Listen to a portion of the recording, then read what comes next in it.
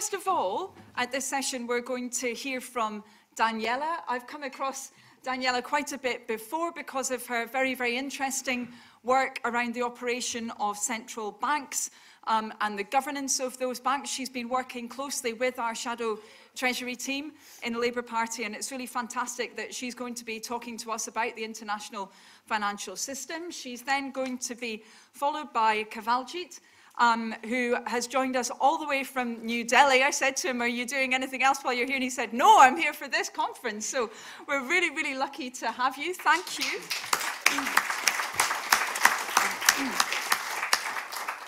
And as well as running a think tank in New Delhi, Madhyam, he's also published widely on many of the topics that I'm sure he's going to talk about fixing global finance and also rethinking bilateral investment treaties as well, a very important part of the global financial architecture.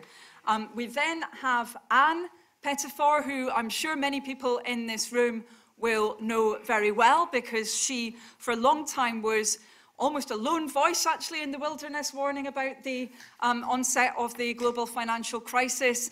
And she's been a very powerful voice advocating for a very different approach to be taken to financial markets and for the redesign of the global financial system. And then finally, last but not least, we will have John Christiansen, who I've known of for many, many years because of his extremely hard work and dedicated work against tax dodging and money laundering, coming out of the heart of the beast, some might say, in some respects, having formerly been an economic advisor to the government of Jersey, but now I think one of the really authoritative voices talking about what we can do to reform the international tax system and to stop it being abused by those who essentially want to steal resources from poor people and those without resources. So thank you very, very much to all of you. Our speakers are going to have 10 minutes, stretched to 12 if they really have something burning to get out, and then we're going to have enough time for questions at the end. So, Daniela, thank you very much.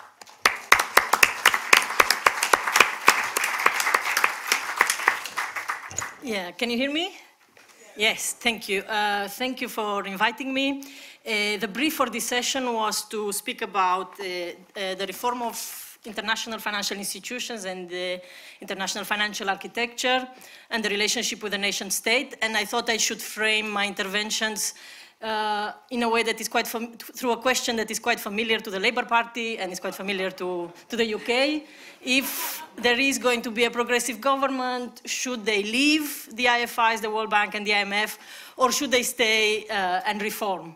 And as a Romanian migrant in the UK, I come on the side of remain. Having said that, in this case, the arguments for remaining and reforming the international financial institutions have to do, I will argue, with a very careful diagnostic of where we are now in international development discourse. And where we are now, it's quite an interesting moment, and I want to convince you that there is a new paradigm sort of emerging in international development. And I want to show you a short clip. I'm going to dedicate 2 minutes of my speech to the World Bank, or to give 2 minutes of my speech to the World Bank. Let's see if it works, to sort of frame where we are now in the IFIs, or what the IFIs are doing at the moment. Let's see if it works.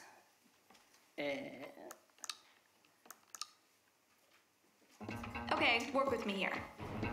Ending extreme poverty worldwide will take some $4 trillion a year. Development aid is only $330 million. Another $1 trillion comes from remittances, philanthropy, and some other sources. So we're short. About $3 trillion a year short. Seems like a really big problem. Developing countries are a $12 trillion market opportunity. Opportunities in everything, actually. Hey, challenge, just found your opportunity. So besides investors, who would it help? These people, to live a healthy life. This man in getting a good income, or give this woman a chance to create something incredible. And everyone else in developing and developed countries alike. It's not just about getting private sector money into development.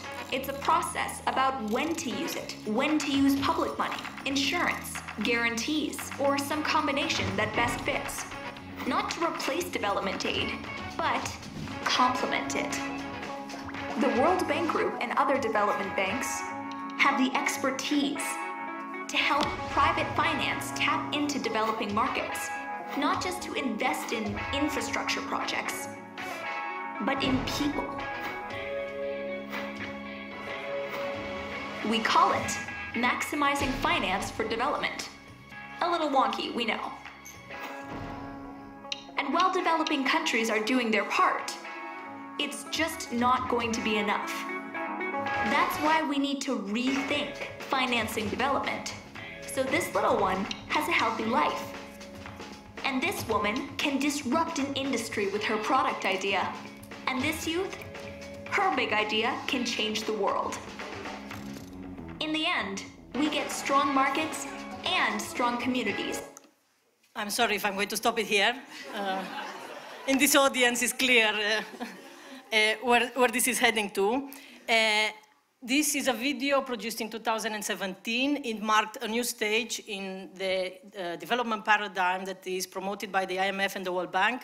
This development paradigm is called Maximizing Finance for Development, and it basically relies on the idea, or it promotes the idea, that poverty, inequality, and the climate crisis could be sorted out if we get global institutional investors who are sitting on trillions and trillions of cash into development projects. And I call this paradigm the Wall Street consensus, to remind us that we are coming in international development from the Wall Street consensus and the Washington consensus. And this Washington consensus basically argued that if you get markets involved into the allocation of resources, if you neutralize the state, everything will get better.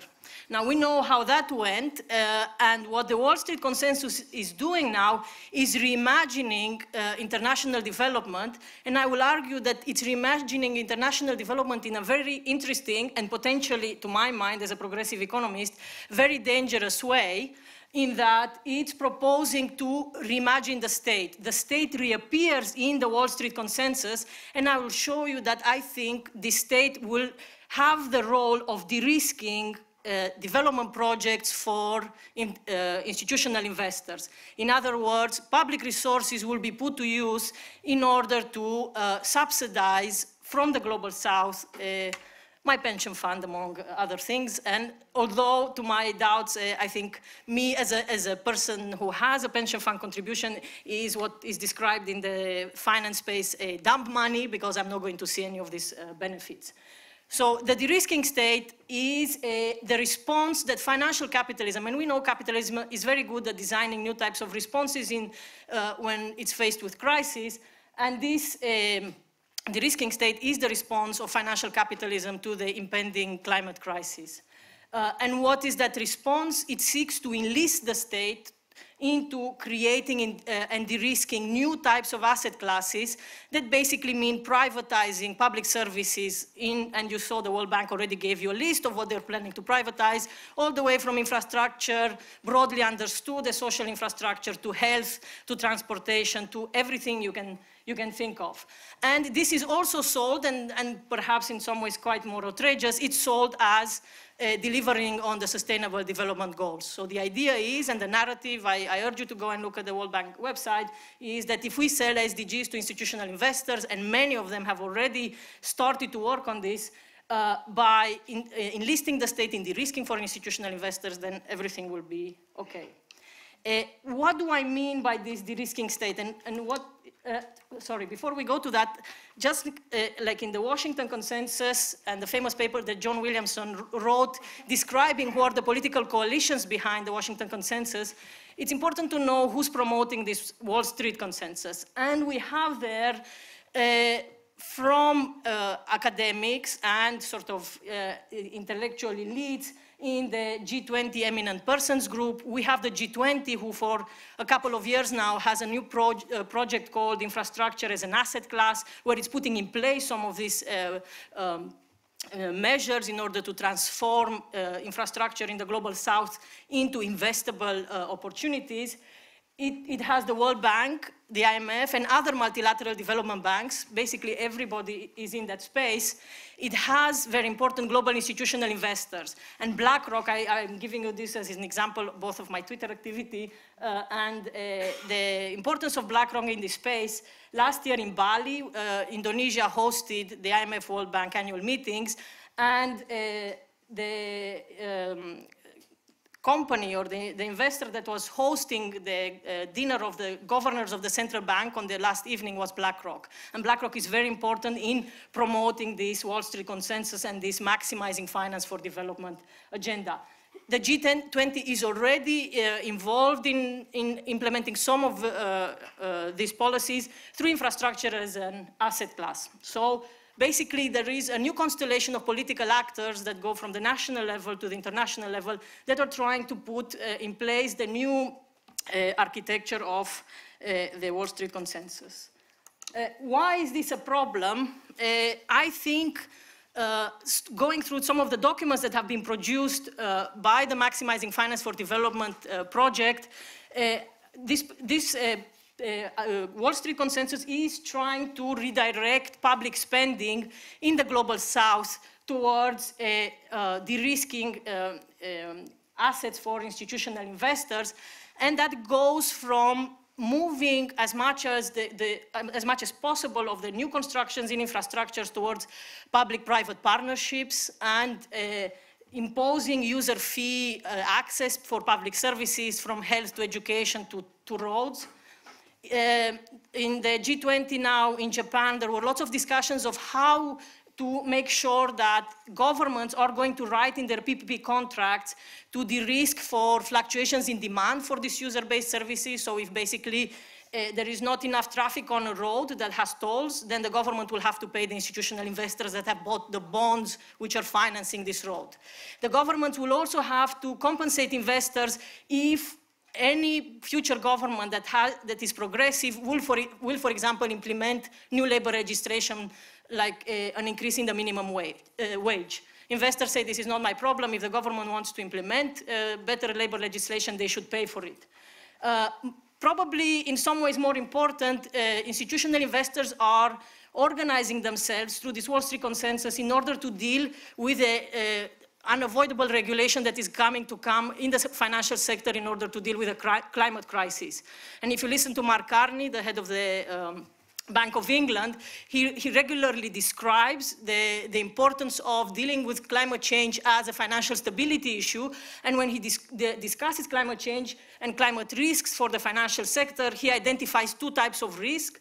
One are the physical risks that come from a flooding or extreme climate events, and the other one are transition risks. And these are very important in the political economy of understanding what's happening now, because transition risks refer to the possible ways in which the profitability of the financial system will be affected by regulation put in place to deal with climate change.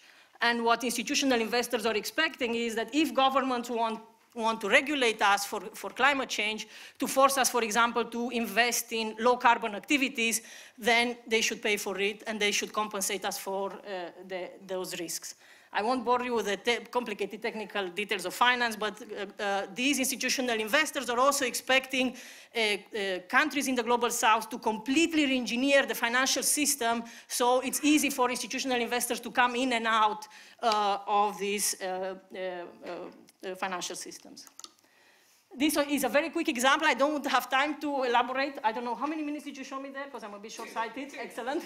So in 2 minutes, very quickly, I've read a lot of very boring documents called infrastructure. The World Bank is producing now over the last 2 or 3 years, documents that are sort of materializing the Maximizing Finance for Development agenda, and they're called energy infrastructure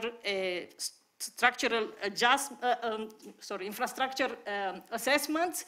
And in these energy infrastructural assessments or energy infra-subs, you have these measures that I described as a de-risking state. And I just want to mention one that I thought it was very interesting. In Egypt, for the Egypt infrastructure program, the World Bank is advising the Egyptian government to redirect their national investment bank activities away from financing industrial policy strategies towards de-risking the new asset classes for institutional investors.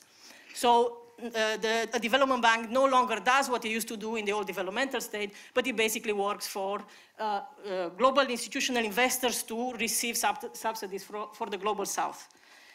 Very quickly, and I'm finishing with this, if the UK would leave the IFIs, the international financial institutions, and try to set up new institutional arrangements, my worry is that if the UK leaves, the city stays within this Wall Street consensus, and the financial system stays, and the British financial system stays within the system, and it basically abandons in some ways the global south to the dynamics of financial capitalism.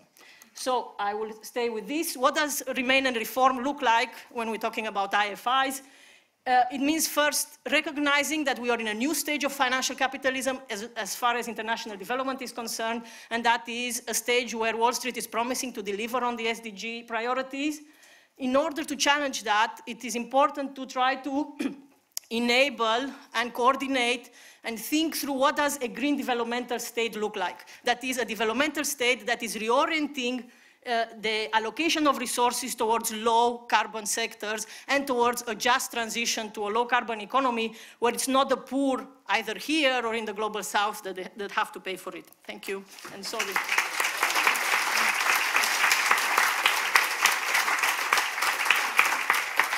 Thank you very much indeed, Daniela. That was a terrific, breakneck, and very helpful, I think, explanation of the Wall Street consensus and how we can challenge it. Very much appreciated. I think if we move on now to Kavaljit and hear your thoughts, that would be fantastic.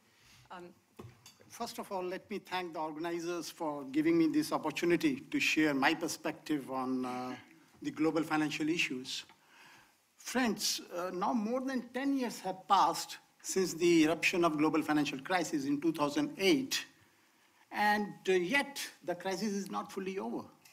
There are several Eurozone economies which are still grappling with the after effects of the second phase of the global financial crisis, which started in 2010 in the form of a sovereign debt crisis in the Eurozone economies.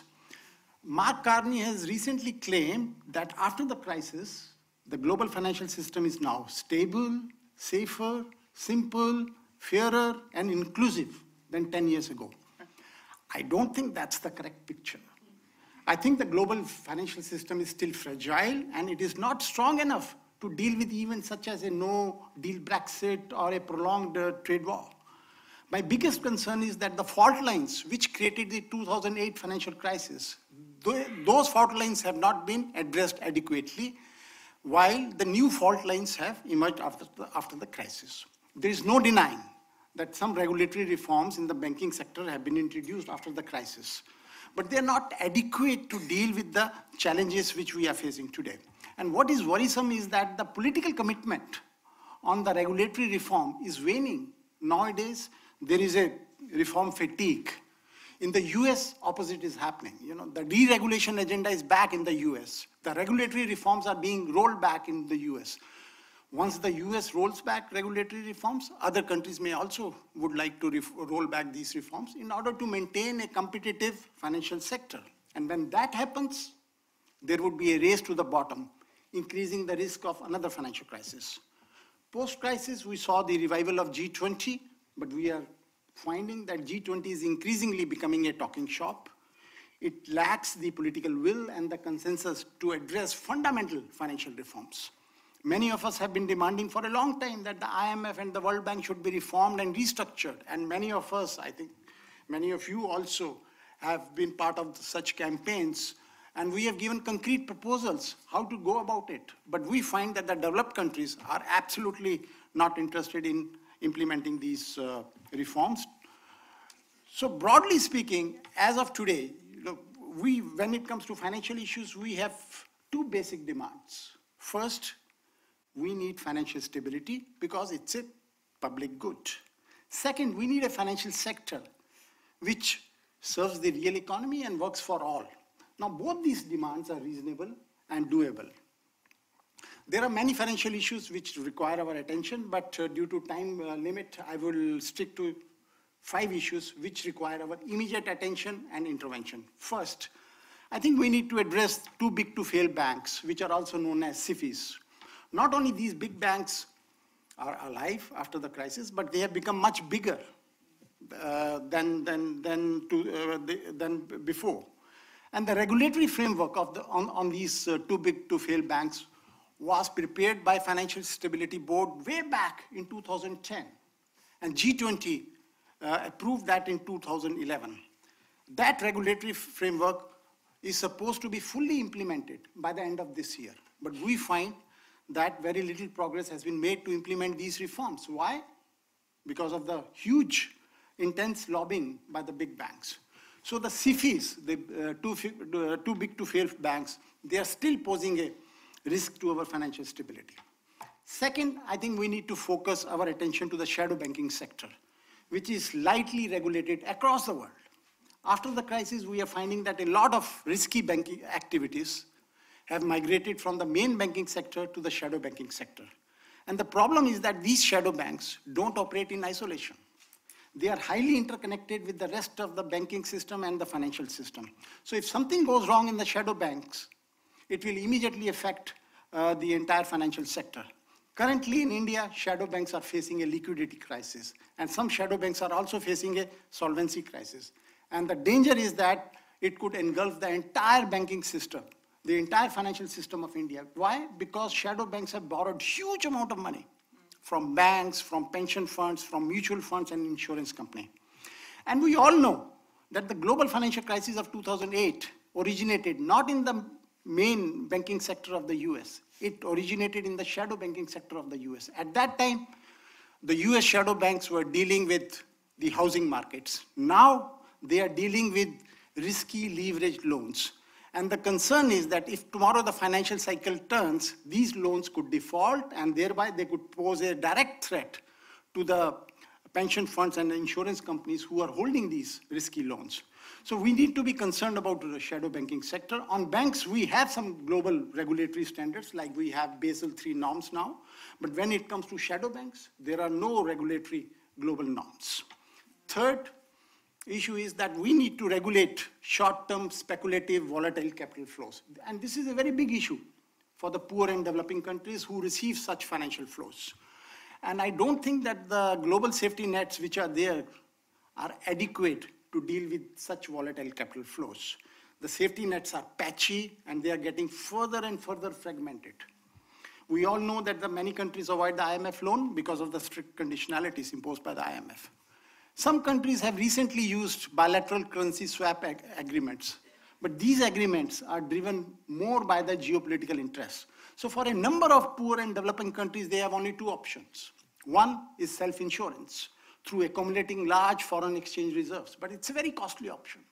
The other option is to use capital controls. I think the recipient countries should proactively use capital controls along with macroprudential measures to maintain financial stability. And if need be, these countries should roll back those bilateral investment treaties and free trade agreements that prohibit the use of capital controls. I also think that the source countries, the developed countries, should also have some responsibility in regulating these financial flows at their end. Ideally, we should have a global coordination between the source countries and the recipient countries to regulate these such destabilizing financial flows. But unfortunately, that is not happening. Now I come to the next issue. I think we should be also concerned about the domination of the US dollar in the global payment system. The US dollar, we all know that is the global reserve currency. Something like 62% of the global currency reserves are in the US dollars. Then we have commodities like oil, gas. These are priced in US dollars, not in euros or yen or any other currency.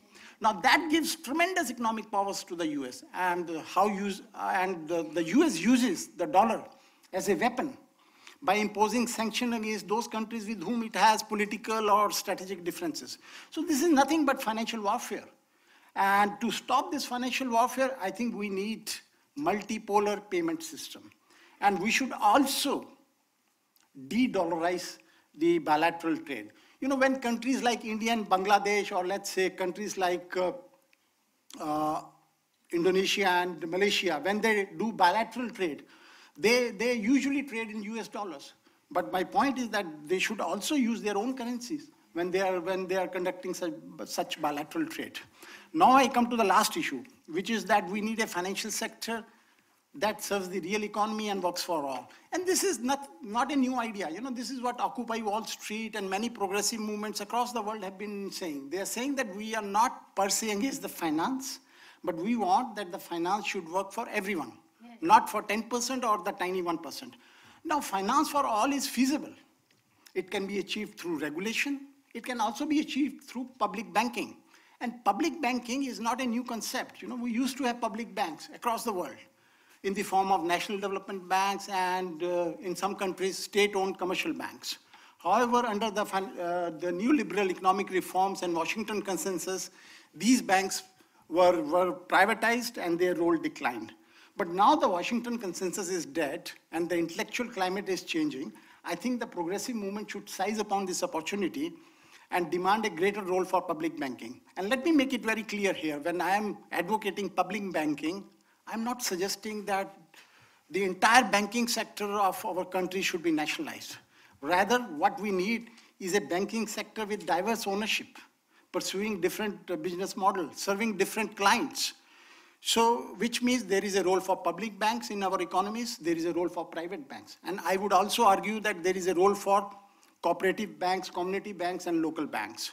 And this is not a utopia which I'm talking about. You know, in countries like Germany and India, you have such a banking system with diverse ownership, and it's functioning. And if our governments can spend trillions of dollars to rescue private banks, I think they can also spend a few millions of dollars to set up public banks. And the 2008 crisis has done one positive thing. You know, I really appreciate that.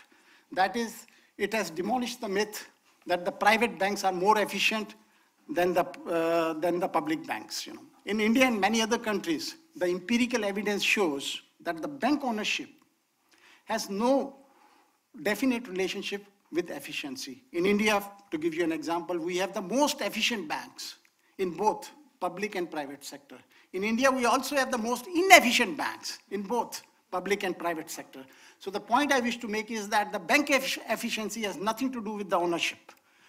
I think we need to reimagine the role of public banking in the 21st century, because in the 20th century, public banks were largely addressing the credit market failures.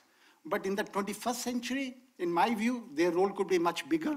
They have the potential to tackle big societal challenges such as climate change, food security, inequality, and inclusive growth. So I'll conclude by saying that we need a bottom-up approach to build public banking at the local, national, and even at the global level.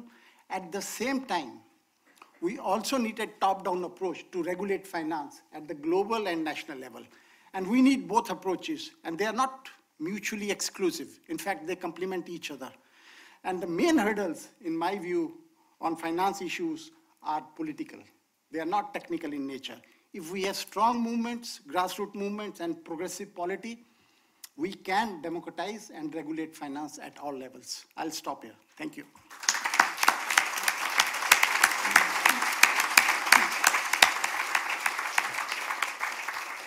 Thank you so much, Kavaljit. That was really fantastic and very, very disciplined as well. And I think people's ears will be ringing and pens will have been writing down very, very quickly your 5 areas for reform. We'll now pass on to Anne. Thank you very much. Thank you very much. And first of all, I want to say how happy I was to come this morning and hear the speeches that were made through the lens, effectively, of anti-imperialism. And I want to congratulate John and Costas for lining that up and for beginning that conference with that theme, this conference with that theme. And I want to say something which may not be directly relevant and may sound Brexterish, but we in Britain, Brexitish, sorry, but we in Britain at the moment are at a pivotal historic moment, right?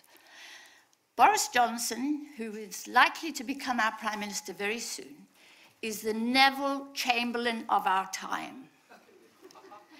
and he is appeasing a very powerful militarized state, while Neville Chamberlain appeased a powerful and militarized state. That state was not as powerful as the one that is currently under the presidency of one Donald Trump. And Boris Johnson sees his role as appeasing the right wing of the Republican Party and therefore of American imperialism. And I think we really, as a labor movement, have to get clear about that and have to make that case. And I say that for several reasons. Following on from what the speaker has just said, because while Germany was a powerful militarized state, Germany did not have the power of the United States dollar. What we are seeing today is a globalized, financialized, dollarized system which uses the dollar to enforce imperial power. We're seeing it happen in Iran. We see it around the world, where the dollar is being used by the United States to subordinate states to the interests of the United States of America. And for me, that is a really important issue for us here in Britain to address. Now, I want to begin by just quoting Alan Greenspan, one of the people that is so revered by so many, one of the gods of the finance sector. He said, and this was early on in the financial crisis, thanks to globalization, policy decisions in the United States have been largely replaced by global market forces. National security aside, billions of dollars on weaponry, it hardly makes any difference who will be the next president. The world is governed by market forces. It hardly makes any difference who will be the next president. And then there's another quote I want to give to you, because I came across it recently, which I think also explains the dilemma that a Labour government is going to face. And it's from the World Trade Organization's 1998 annual report, in which the World Trade Organization argues that there is a central government challenge, a central challenge to government of our time, of our global age. The fact, says the World Trade Organization, that governments answer mainly to national constituencies, while increasingly the economic system must, and I repeat, must answer to global needs. Now, I don't know what global needs are, but I'm saying to John McDonnell and to a Labour government, that's what the WTO says you must do. In other words, it's not for you to be mainly answerable to national constituencies, but to global needs. Now, why is this relevant? And why is this particularly relevant to the Labour Party? I want to tell you why it's relevant today. And why? Because of what is happening to the government of Mexico. As we all know, López Obrador, Jeremy Corbyn's friend, is president, and this week, the Financial Times wrote that his new budget, the draft 2020 budget, must be presented, said the Financial Times, by mid-September. Markets will be unforgiving if these documents signal further deviations from economic reality. The Mexican president can still turn around investor perceptions, but time is running short. That is a threat, right? That is a threat to the new government of Mexico. And we need to therefore understand that a Labour government is going to be entering a world governed by market forces. And in my view, the Labour government should be part of the process of dismantling what Jayati this morning so eloquently described as the international financial architecture. Now, the international financial architecture, and I have no time to discuss this, is a big, big house that we all live in. But we didn't build it. It was built by the finance sector after President Nixon unilaterally dismantled the architecture that had been built at Bretton Woods after the Second World War. One Sunday night, after a famous television show that all Americans were watching, he went on TV and announced that he was unilaterally dismantling the system. And the next day, the IMF said to his staff, well, you know, what are we going to do now if you're going to dismantle this system? He said, go away and think about a new system. And they went away and they've never thought of a new system. They said, we've come across something we can now use as an alternative system, and that is the US dollar bill. That can be the world's global reserve currency, and you can, instead of bars of gold, I'm going to wave green bits of paper at you, and you should be happy. And de Gaulle in particular was unhappy with that. So we live in a house, a financial architecture that was built by finance. Now, it does feel as incredibly powerful, and I agree very much with the speaker about we need to transform that architecture, and that capital controls is one of the ways to do it. But it feels like a vast task. It feels like it's a huge thing to do. It feels as if they are truly very powerful, and furthermore, as I've said, they're weaponized. But I think it's entirely possible, and the reason I'm so confident is because of experience and history, and in particular the history of the New Deal. And that's why I've just written this. By the way, the publishers taught me that I've got to sell my book, and that's published in September. You know, the New Deal was, people talk about the New Deal, and I heard this morning critiques of Keynes and so on, as being a story about, you know, a Roosevelt administration which taxed and spent large sums of money and used the state and the government to transform the American economy and create jobs.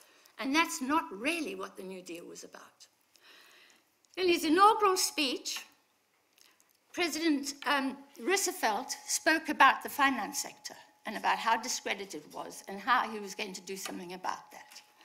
And that night, it was a Saturday night, he sat down with his staff in the White House and he began unilaterally to dismantle the architecture, the international financial architecture that had been created by the bankers that was called the gold standard. And everybody had said, you can't possibly dismantle the gold standard. You know, it's been there forever. It is how the world operates, ever since David Ricardo. And unilaterally, he began the process of dismantling it. He started to instruct Wall Street banks to hand over their gold to the Treasury. And he announced that the US dollar was no longer going to be based on an estimate on a pricing of gold, but that it was going to be based on the strength of the US economy. And the banks had therefore to hand over their gold, and he wanted to do that on the Sunday. And his staff said to him, you can't do this on a Sunday, it's a holy day. You'll have to wait till Monday. So on Monday, he closed the banks and he demanded that they hand over all their gold. And then on Tuesday, he went public and he told the public to hand over all their gold. And willingly, the public handed over their gold and they got dollars in exchange. And that began to dismantle the process. The global banking community panicked, and they demanded that an international conference be convened in the summer of '33 to reconstitute the dollar standard, the gold standard. And Roosevelt said, well, you can have a conference, but I'm not attending. And boom, that was the end of the gold standard. And by transforming the gold standard, by transforming the international financial architecture overnight, Roosevelt was freed to put government in the driving seat of economic policy, not Wall Street. Government began to call the shots, not Wall Street calling the shots. And that meant that he was able to raise the finance and to spend what was needed to spend to tackle unemployment and to restore economic stability and prosperity to the people of the United States. And what is fascinating about the New Deal is that they were faced by an environmental crisis. It was a profound environmental crisis. It was the Dust Bowl, right, which had caused mass migration, and of course it destroyed agricultural land and so on. Under Roosevelt, 3 billion trees were planted to deal with soil erosion and the degradation of the land under the Dust Bowl. There's lots that was wrong about Roosevelt's administration, and I'm not here to defend it to the T. It was racist in many respects. They excluded women, for example, from many of the important areas of work that were created. But his role in dismantling the international financial architecture and then supporting the creation of a new, more stable architecture, the Bretton Woods system, in my view, was heroic and a good example to us that this is possible. 2 minutes, Anne. I'm done. Thank you very much.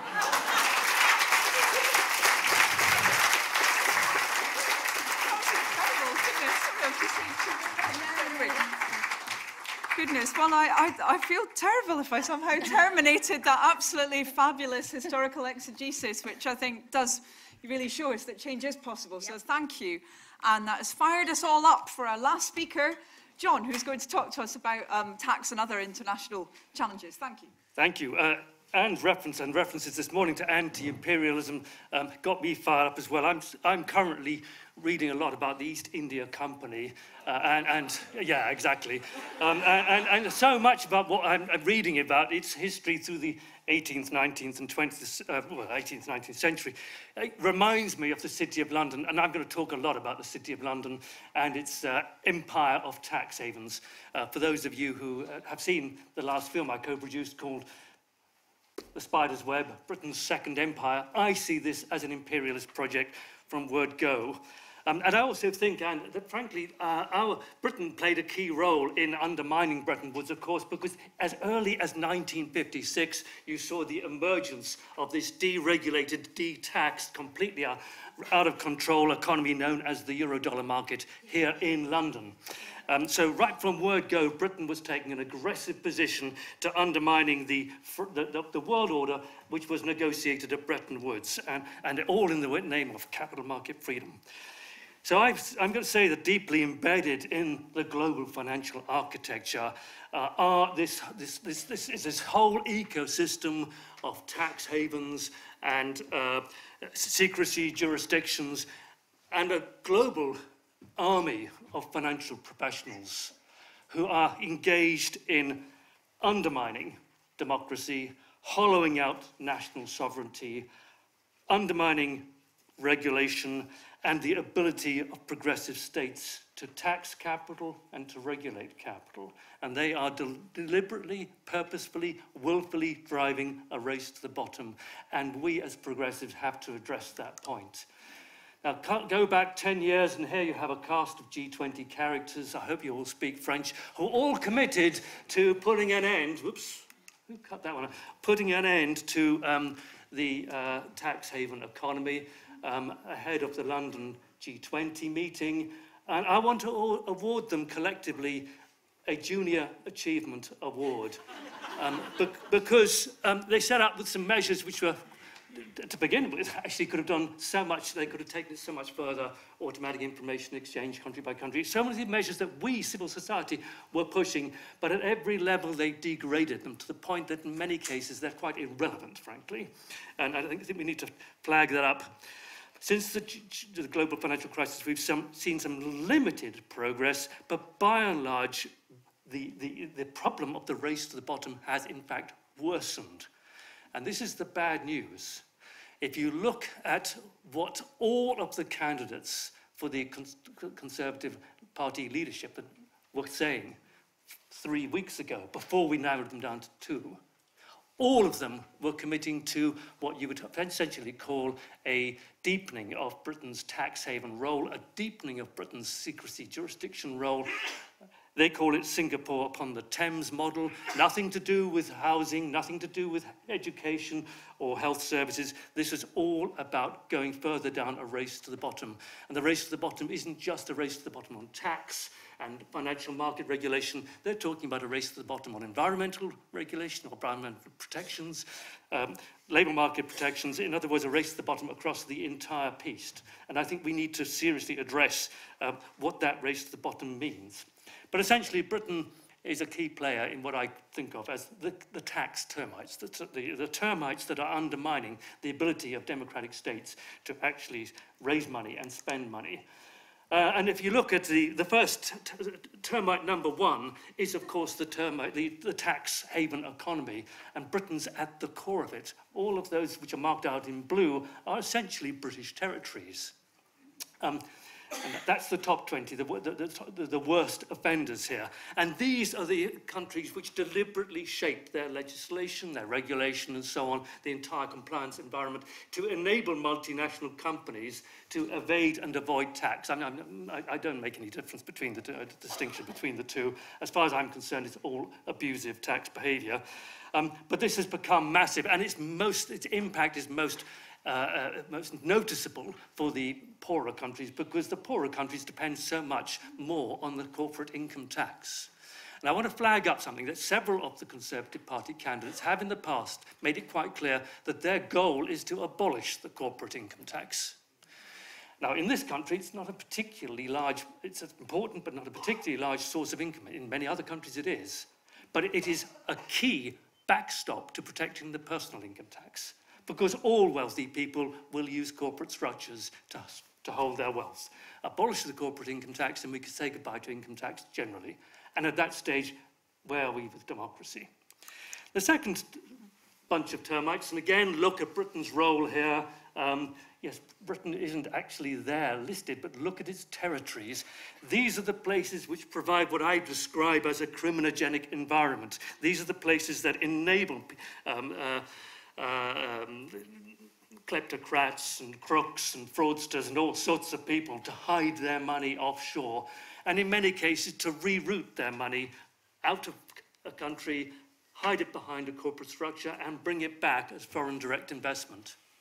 Now, for anyone who knows anything about the IMF and the World Bank, their project is all, as far as they're concerned, all about encouraging foreign direct investment. But when you talk to them and say, as I've done over many years, decades now, and say, okay, well, what do you mean by foreign direct investment? Because your statistics are completely misleading. A vast proportion of the foreign direct investment into India, for example, or China, comes from Mauritius and British Virgin Islands, respectively. In fact, we're talking about Indian capital that's being moved offshore to Mauritius and comes back dressed up as foreign direct investment. This investment is neither foreign, nor direct, nor investment, because in so many cases,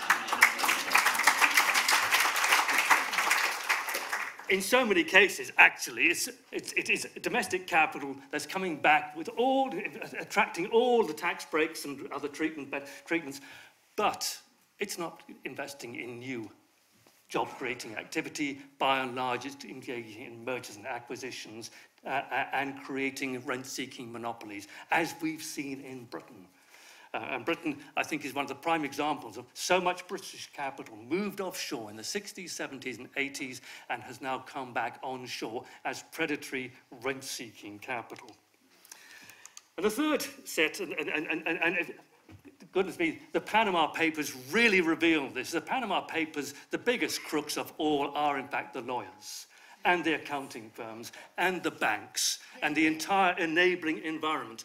I did a research project recently. I wrote a paper after interviewing a whole load of mainly international accountants, and it's quite clear that their attitudes are, in so many respects, anti-democratic and very, very criminal. They see absolutely no problem with putting together packages to enable their clients to evade, avoid, abuse tax, and a whole range of other criminal activities. So I think we've got to address the problems they pose for us.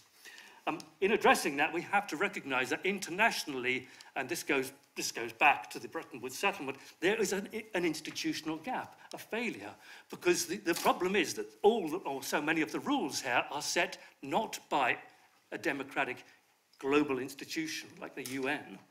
There is no UN tax authority. Instead, it's set by the OECD, the Organization for Economic Cooperation and Development. And here we have a problem, because that's the think tank of the rich countries. They set the rules. And since the 1950s and 60s, they have set the rules absolutely, completely to benefit the interests of the richest capital exporting countries. And therein lies the problem. And the sums involved are absolutely massive. That's just the volume of private wealth held offshore, tax evading, and that is very much the lower end of the spectrum. And all this has been part of what you were talking about, which is the ability of capital now to shape the rules totally to their advantage. And we don't even have the institutional framework to address the issue. However, we all need some hope, particularly at this stage of the afternoon. There's a lot we can and have done. First of all, and Britain, I think, can lead the way here, we have been promising, in fact, former Prime Minister David Cameron, who knows all about tax havens, let's face it, promised full disclosure of ultimate beneficial ownership of companies and trusts on public registries.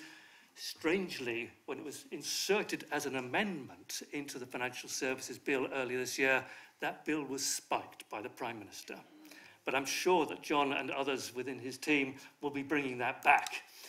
Require full disclosure to Parliament of all corporate tax exemptions, reliefs, holidays, etc., with detailed cost-benefit analysis. I'd like to see that happen in every country in the world.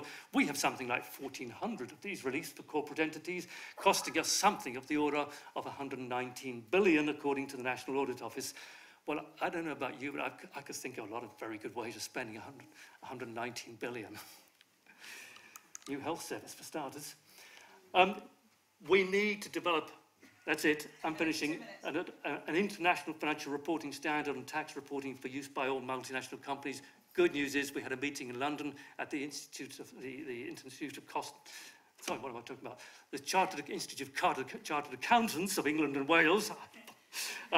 Yes, just yesterday, to get precisely that project underway. And I think that would be absolutely a radical transformation of the way in which we all can understand how multinational companies operate within our respective economies. We need, and this was mentioned earlier, I think Jayati, you mentioned this, we need to recognise that the existing rules for taxing multinational companies which dominate the global economy now, those rules completely broken. The base erosion profit shifting project of the OECD has failed. RIP. Now let's move on to unitary taxation and ICRIC, which serves on. It has developed exactly that, the model for that. And I'd like Britain, which for many, many years, Britain has been blocking, mainly at European community level, but also at OECD level, has been blocking progress in this direction. I would like to see Britain cease to be a blocker state and become a state that cooperates with moving in this direction. And finally, at the level of international development and cooperation and solidarity with other countries, let's see more Britain engage actively with the United Nations Development Programme, OECD initiative called Tax Inspectors Without Borders, which is designed precisely and has been doing fantastic work, helping some of the poorer countries push back against the predatory tax practices of the multinational companies. That's it.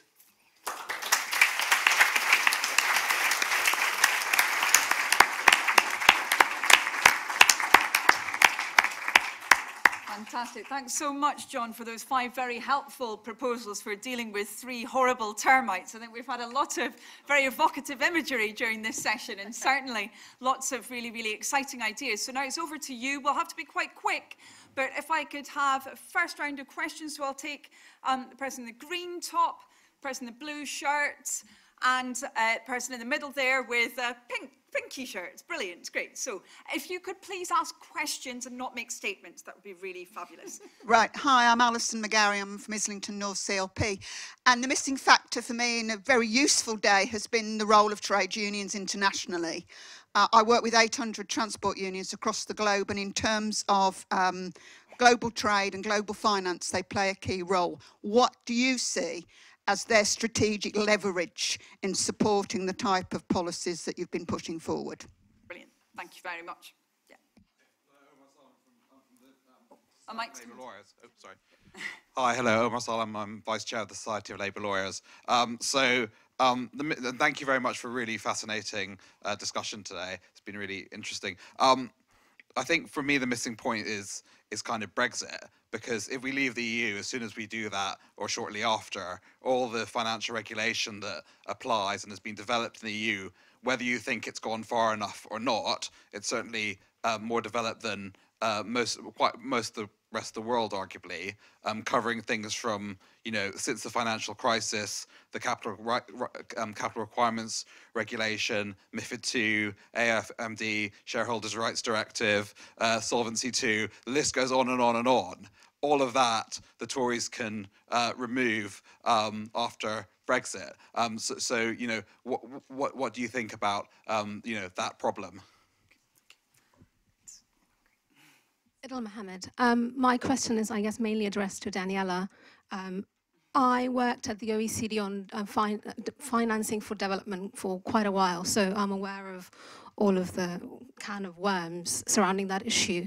And when you said remain and reform for a country like the UK, which is for me, the crux of the problem is lack of accountability.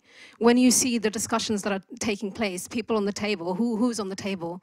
It's the institutional investors from these countries, and there's lots of vested interests, and we are representing that. So if our citizens are not aware of what's been done in their name, and this is the key problem. So if we remain on reform, we're just saying that it's up to us. Why are we not having this discussion openly with countries in the global south who are not at the table? And I guess the last person who spoke spoke to that as well, the problem of these institutions. Brilliant, thank you very much. So just to recap that round, so how can trade unions help with this? Isn't this all contingent on our membership of the EU? And how can we increase accountability, particularly with countries in the global south? Who wants to go first? Daniela, maybe given the last question was directed to you.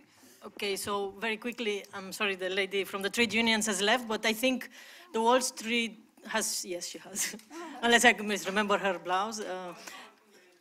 Yes, excellent. So I think the Wall Street consensus and the project of maximizing finance for development is an attack on the role of the state as a provider of public services, and it's the push for privatization of any public service you can think of, a push for the privatization of education, health, anything you can think of, and a push for creating public-private partnerships where the state guarantees profits for the private sector, basically, and for institutional investors. So to my mind, trade unions have to be there from the beginning to diagnose the problem well, to try to get to the table and to resist at the level of country in the global south, and to create coalitions across countries in the global south in order to resist the push for PPPs. I was kind of skeptical about the importance of PPPs, but if you look at the documents that the World Bank is producing, the one for Egypt was incidentally financed by the British government. It is a proposal to privatize, and I think I will disagree a bit with my panelists. The state market distinction disappears because in the Wall Street consensus, they don't care if it's state-owned. They don't care if energy companies are state-owned, as long as they are moved to the market in terms of financing, as long as they work according to the rules of the market. So you can have lots of state-owned companies, you can have a state development bank, and it will still do the job that the Wall Street consensus imagines for the de-risking state. How can we have this conversation? Well, I'm working and trying to work with civil society organizations in order to bring governments and civil society actors and trade unions at the table. I would say that the Global South is also, and this is a political issue, there are governments in the Global South, and I'm thinking Argentina, who was in charge of the G20 last year under Macri government, which is a right-wing government. Argentina was pushing very much for this Wall Street consensus and for this infrastructure as an asset class. So it's a complicated political question of who do you talk to in the Global South in terms of political alliances, but it's very important. Yes, I agree. Great. Thank you, Daniela. Anne, is there anything you'd like to? Yeah, just on Omar's point, you know, I quite agree with you about Brexit and what it's going to do. I think people have misunderstood. They think of Brexit as this complicated trade issue and about Article 24B and C and so on. It's not about that at all. It's about aligning Britain with the United States, and in particular with the globalized, financialized United States. And the question is, we have to choose which side we're on, you know. And there are states like Argentina right now, like Bolsonaro, that would prefer to align themselves with Trump, and those that would prefer not to. And, you know, we on the left have to understand that is the issue at stake here. It's not about whether or not you want to be in Europe or out of Europe. It's about whether or not you want to be subordinate to the United States, and in particular to a kleptocratic United States. So that's why I'm very much skeptical, as I am, of much of the EU policy, of course, and of the weakness of the architecture of the EU, which, believe me, has to not just be reformed but transformed. Nevertheless, I've argued from the beginning, for political reasons, that we should remain.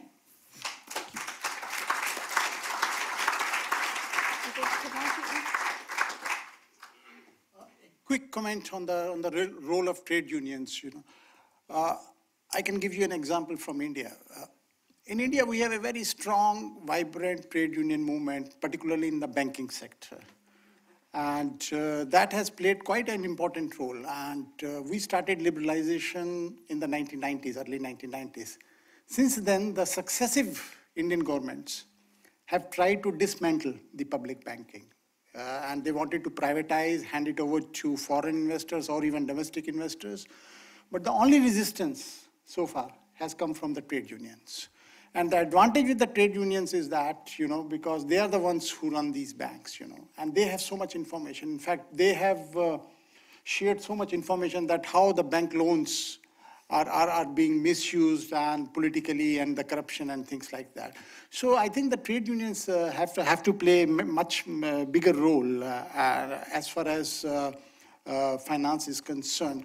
My only concern is whenever I interact with the Indian trade unions or even other trade unions who are active on the financial sector, they tend to have a much more nationalistic framework, and the kind of global alliances and the outreach which is required, that is missing.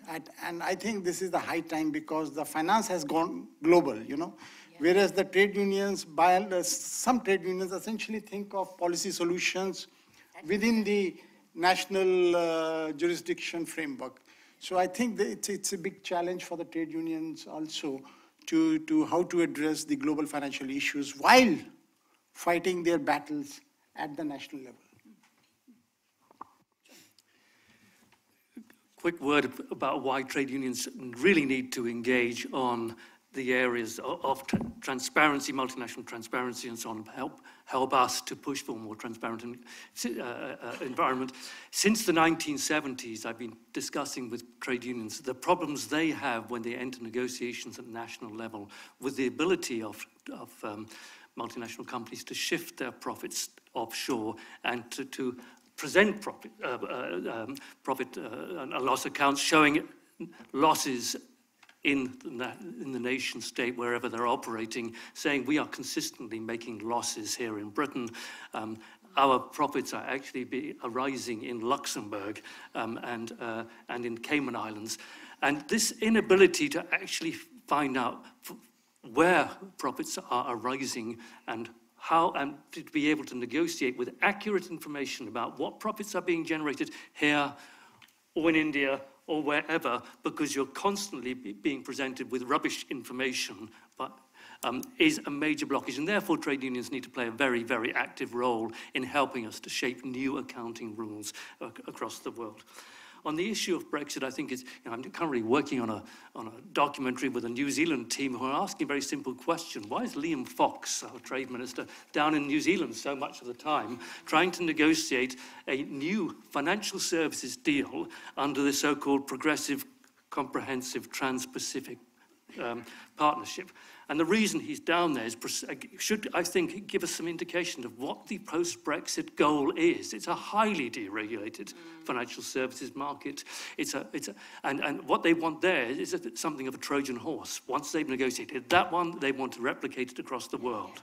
And I think we need to be paying a lot of attention to what they're doing on the other side of the planet in negotiating deals which will open up markets, not just in the Trans-Pacific area, but eventually will serve as the model for what they want in an utterly deregulated financial services market.